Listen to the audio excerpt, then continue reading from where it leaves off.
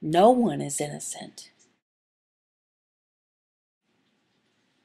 Before, in our previous devotion, we learned from Romans chapter 2, verse 12, that we all have the law within us. Not a list of rules, no. I'm talking about moral convictions. And that means that we generally know what is the right thing to do and what is the wrong thing to do. We know in our heart. For all who have sinned without the law will also perish without the law. And all who have sinned under the law will be judged by the law. Remember, God always looks at the heart, always. Outward things that we do, follow rules, laws, those don't count. God looks at the heart. Question, is your heart pure or not?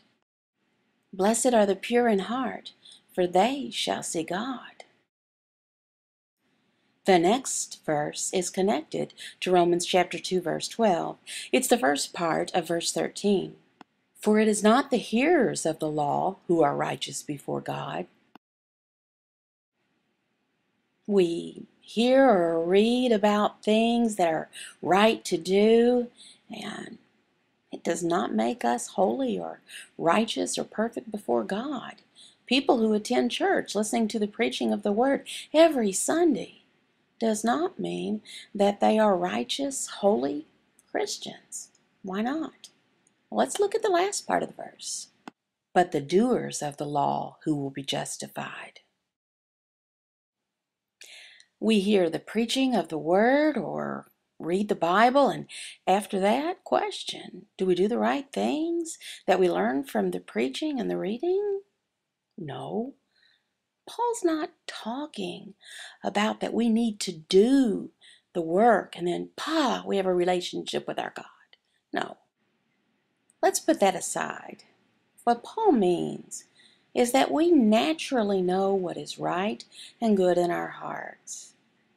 And we naturally want to follow what's in our hearts that we know is right and good. Is there anyone out there that has a 100% pure heart? God declares that person pure? Obviously not. Our hearts are not pure.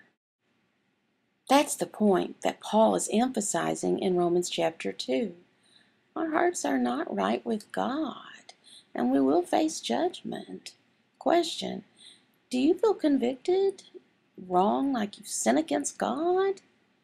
Then repent, trust in Jesus. Your heart will be pure, it will. How pure? Well, your sins, they will be forgiven. And Jesus' righteousness will be given to you. Your real trust in Jesus will be shown later through the good things that you do, very clearly. They will. You will naturally do things that are right and good from your heart, from pure love for God and others around you. Some of you are concerned about people who perhaps live in jungles or third world countries or wherever, but they've never heard of the gospel. People that know nothing about Jesus never heard the gospel.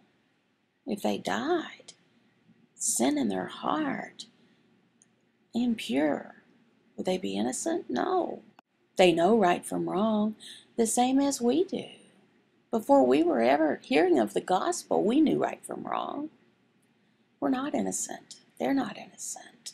They know God exists. They know through creation around them that they see its proof. Also, they are guilty of sinning against God. Why? Because in their hearts, they know right from wrong. There's a reason that we need to support missionaries and pastors and send them to reach these people with the gospel. If they are truly innocent, then what's the point of preaching the gospel to them? There'd be no point. They wouldn't need to hear the gospel. Understand? It's clear. We are all guilty sinners. That's what Paul is emphasizing. Corn deal.